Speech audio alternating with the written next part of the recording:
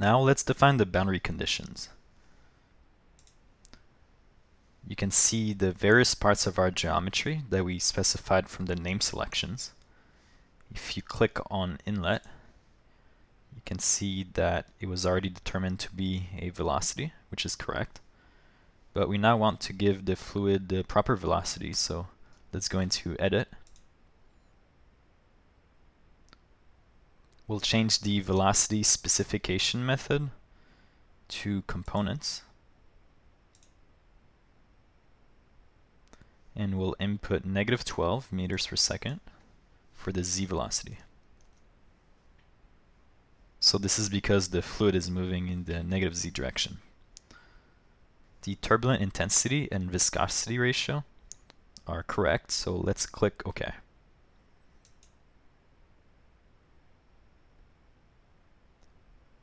Now let's define the velocity at the top inlet. Again, we see that it was already chosen to be a velocity. So we'll go and edit, and we're going to really do something very similar to what we just did. We'll change this here to components, and again put -12. Click OK. Next, let's click on outlet. The type is pressure, which is correct. If we click on edit, we see that the gauge pressure is 0. Now you have to be careful with this value because this gauge pressure is relative to the operating conditions. So let's take a look at the operating conditions.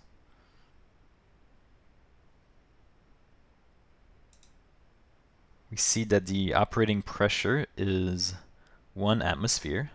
So given that the outlet has 0 gauge pressure, it means that its pressure is in fact 1 atm, as specified in the prompt statement. So all this is good. Next, we're going to look at the periodic sides. We see that from their names, Fluent guessed that the type was a wall, and this is actually wrong in this case. We want these types to be interfaces.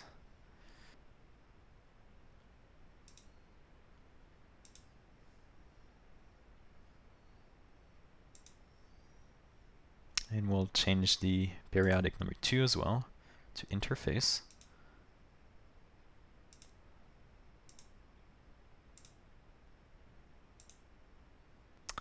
And finally, our fluid is of type interior, and that is good. Okay, let's now go in the mesh interface and click create edit. This is where we set up the periodic interface that we went over in the pre-analysis section. Name the mesh interface periodic.